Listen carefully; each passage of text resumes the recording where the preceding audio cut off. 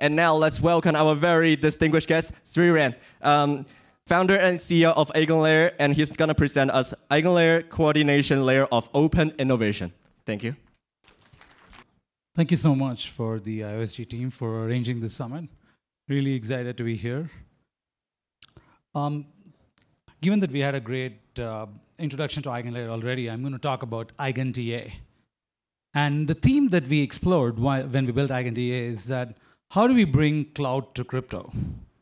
Okay, so you see the logo there with in the clouds. You know, some of you may recognize it. How are we doing this? When you think about the era of rollups, you may think of two different objectives. One is, how do we outsource the Ethereum L1 traffic to our layer 2? Whereas that's not our thesis. Our thesis is, how do we bring cloud scale compute to crypto? So firstly, why do cloud apps need crypto?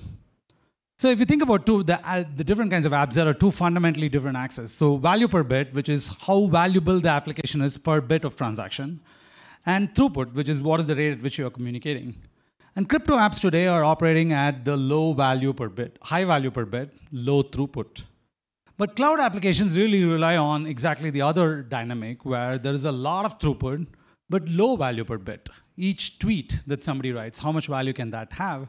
But a lot of them together add to a lot of value for social networks, for example. So why do cloud apps need crypto? Crypto brings native incentives, user governance, and permissionless innovation. The last one of our favorite topics, permissionless innovation. How do we ensure that anybody who has great ideas can build on top of existing applications? If you are, building on top of an API of Twitter or Facebook or something, then you're always worried, when is this API going to shut off? When am I going to be internalized into the core protocol? But in crypto, you have rigid, immutable, verified APIs that can be built on top of it.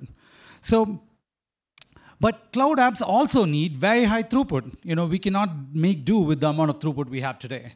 We also need very low cost per bit. So these are the two dimensions that EigenDA really focuses on. Before we go to that, let's first examine why roll-ups. So when you think about cloud and consumer apps, there are several dimensions that don't fit the other deployment models that we have in crypto today. The first one is user experience. You want instant user experience. You want super fast confirmation. And what can do that better than a single central sequencer? This sequencer is kept in place by a variety of checks and balances, where the state transition function's correctness is checked by a validity proof or an optimistic proof, as well as censorship resistance is brought in by ensuring the transactions in return to Ethereum L1 or directly to a data availability layer have to be included. But the instant confirmation changes the UX completely. The second one is, when you want to bring cloud native applications, we cannot ask everybody to write their programs in the EVM. We need new virtual machines, new programming languages, game engines, AI inference engines, all of these natively into our blockchain infra. So that's something that rollups really help us do. And another thing that I think very few people have understood is that when you have a single central sequencer, you can do something which you cannot do with a decentralized blockchain, which is subjective admission control. What is subjective admission control? We want to have no fee, free usage for authenticated users. This is not something that you can do on a blockchain because a blockchain has to ensure that there is no spam, and the only way to ensure that there is no spam is to impose a price. And a price is a very non-discriminative mechanism. It cannot distinguish between an MEV bot that's just spamming the chain and a real user who actually wants to use your application. So that's something that we could do with rollups. Why can we do that with rollups? Because we have a single central sequencer. The sequencer can exert subjective admission control. For example, if you already have a Facebook or a Twitter ID, you should be able to log in and use the application without paying any fees, even without having a wallet. This is massively simplifying the user onboarding experience. So rollups have superpowers that few people have understood. And finally, we want to get all of that without losing the benefits that we are used to. Composability with other applications that are building on top of the blockchain space. We want to get existing liquidity. We also want to build on other developers' work. one of the things we're trying to do with EigenLayer is to ensure that people specialize to build systems that are really resilient without having to do redundant work.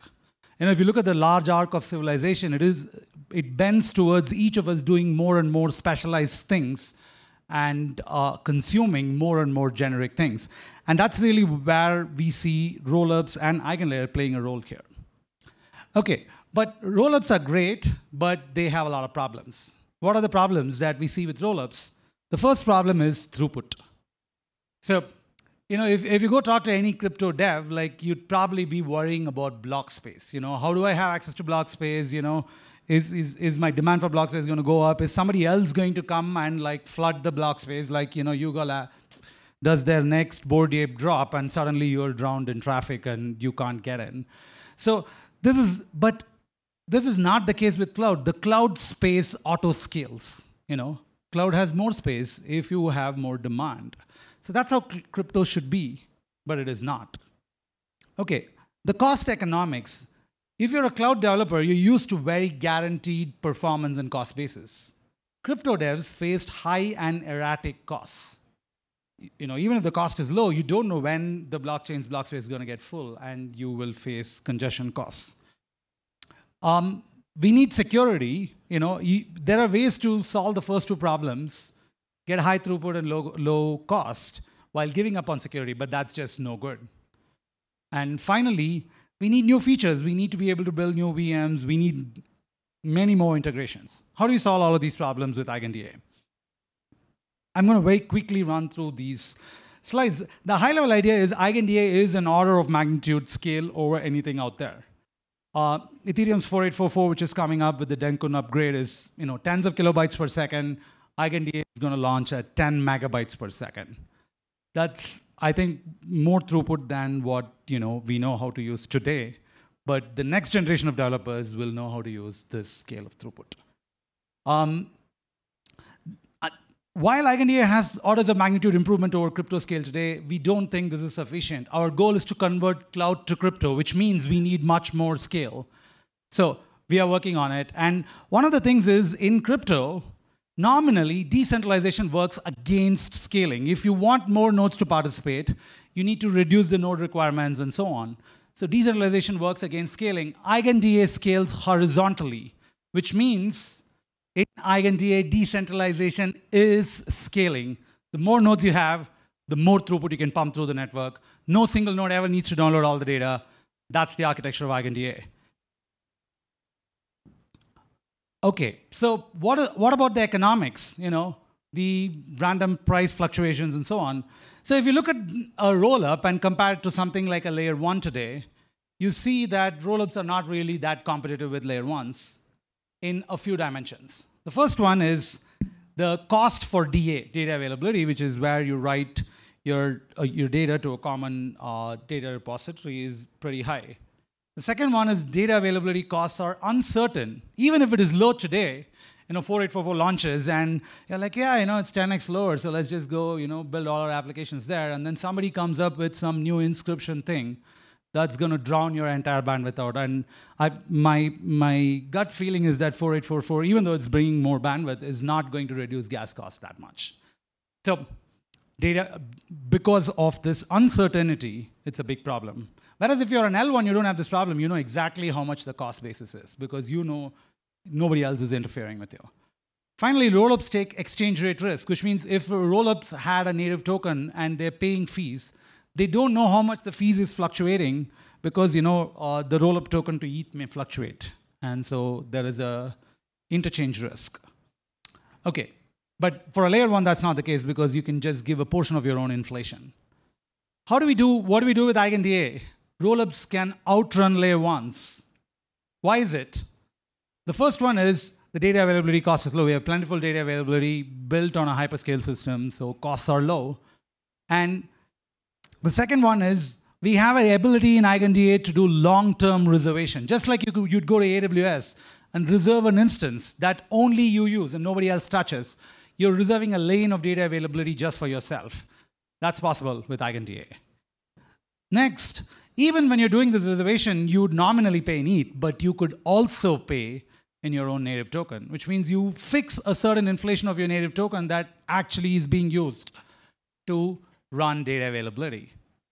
And finally, rollup tokens can be used in EigenDA for dual staking. So what it means is the data availability system is protected not only by each stakers, it's also protected by your own token committee. All of this work is outsourced to be managed by the EigenLayer and EigenDA systems. So that's what EigenDA does for rollups. EigenDA brings Ethereum-centric security. This is something that, the architecture of EigenDA is the ETH stakers participate in EigenLayer, and they can restake into EigenDA. We also bring the decentralization from the Ethereum node operator set to EigenDA. And finally, we said we allowed the rollup tokens to be used natively for dual staking. So all of these things ensure that we have high data availability security that, when you're building on top of EigenDA. And finally, there is beyond the data bandwidth, there are other limitations that you see with Ethereum today. For example, finalization time is too slow. It takes 12 minutes to finalize a block. There are new blockchains coming up and saying, like, I'm going to give you confirmations in a second or lesser, not competitive. So what can we do? We can build new services on EigenLayer to actually solve these problems. You can have a super fast finalization layer, like the one Near is building. You can also use, for example, decentralized sequencing layers like Espresso to do this thing. You, instead of relying on centralized sequencers, could use decentralized sequencers. Instead of bridging, which is rickety and low trust models, can we have bridges which are really rigid? When somebody wants to move data from one L2 to another L2, you have enough stake backing the bridge, and you go out and immediately accept the receipt on the other side and move value around. So you can have near instant confirmation using restake bridges. And finally, you have like much more powerful MEV management tools that you can build with EigenLayer that you can hook into if you're a rollup on EigenDA. So EigenLayer brings a lot of auxiliary services to EigenDA rollups. I mentioned some of the limitations of Ethereum, but also there is additivity, which is there are new oracles, there are new keepers which do event-driven actions, two-factor authorization networks, fully homomorphic encryption, ZK proof verification, AI co-processors, many, many new categories that will make it really easy for rollups that are working with the EigenLayer ecosystem to integrate over time. So with that, I would like to conclude my talk. Thank you so much for IOSG for putting this together.